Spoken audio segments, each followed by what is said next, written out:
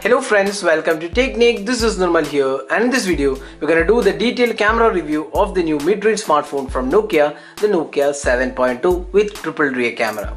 The Nokia 7.2 was announced at the IFA 2019 and now it's available in India for a price starting 18,600, and it comes with triple rear cameras. So let's find out how the camera performs in the price segment it is being offered. In terms of the camera hardware, it sports a triple rear camera with 48 megapixel size optics, and a primary camera sensor is a Samsung's GM1 sensor with f-stop 1.8 aperture, and there is also secondary 8 megapixel ultra wide angle camera and a third 5 megapixel depth sensor. There is also an LED flash included. The front camera is a 20 megapixel shooter, again with Zeiss optics and f2.2 aperture. So let's find out how the camera performance is in this price segment when compared with the competition. First up, the daylight captures. From the daylight shots you can see that the 48 megapixel camera offers good clarity for the price segment. There is also good amount of details and sharpness levels are also impressive.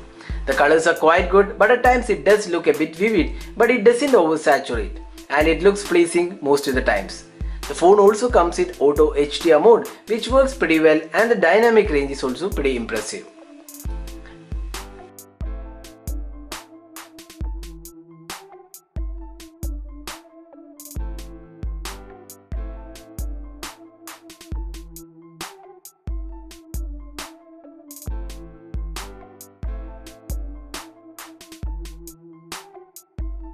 The phone also comes with 8 megapixel ultra wide angle camera, and the performance is quite decent. While the colors are good, the sharpness levels are not as good as the primary camera, and it often looks soft in terms of the details, but it is still very much usable. The colors are also quite different from the main camera though. Looking at the close-up shots, you can see that the phone does a pretty good job with close-up images. The details and sharpness levels are also impressive.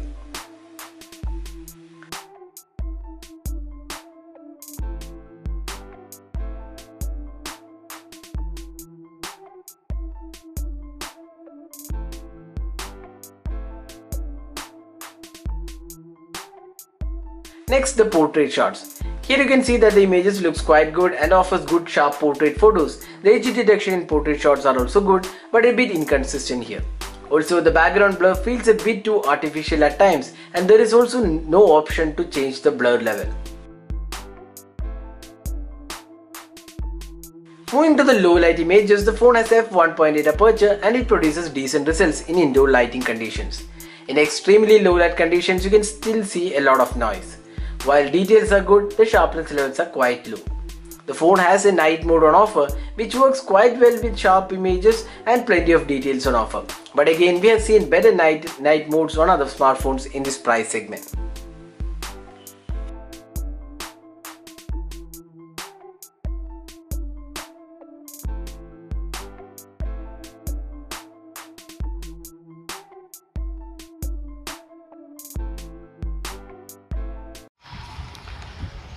So this is the 4K Ultra HD camera sample taken with the Nokia 7.2. While it has 4K recording, there is no stabilization offered for the 4K sample, and stabilization is limited only to the 1080p sample. So you can judge yourself how good the clarity of the video is, and also the audio output from the 4K sample on the Nokia 7.2. So this is the video recording taken using the rear camera on the Nokia 7.2. It can record videos both in 1080p resolution as well as 4K Ultra HD. So this has been recorded in 1080p resolution, so you can judge yourself how good the clarity of the video is and also the audio output from the video.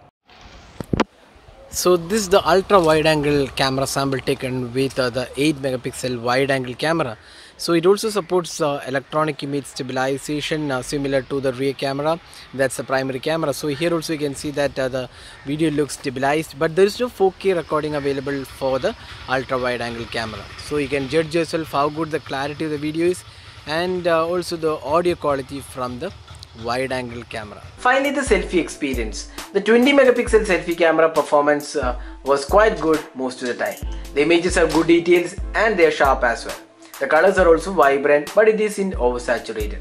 Since selfies are more of personal choice, you would leave it to your viewers to decide on the quality. The phone also comes with portrait mode for selfies, and here again it is quite good with edge detection.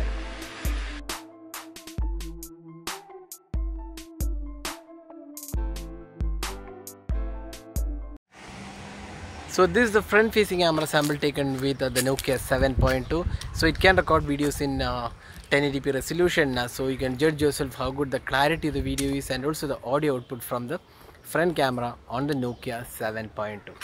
So summing up, how does the camera on the 7.2 stack up with the competition? While the camera performance is good in daylight and close-up shots, it is slightly disappointing in low light conditions even with the Zeiss optics. The video quality looks overall good with 4K and 1080p being offered, and the wide-angle camera is also being offered. We feel Nokia should be fine-tuning the camera algorithm with a software update to make it better, especially in low light conditions. So what do you guys think about the camera? Do share in your thoughts on the same in the comment section. So this is Nirmal signing off with the camera review of the Nokia 7.2. Hope you enjoyed watching this video. Do hit that like button and also hit that subscribe button for more videos. Thanks for watching. Have a great day.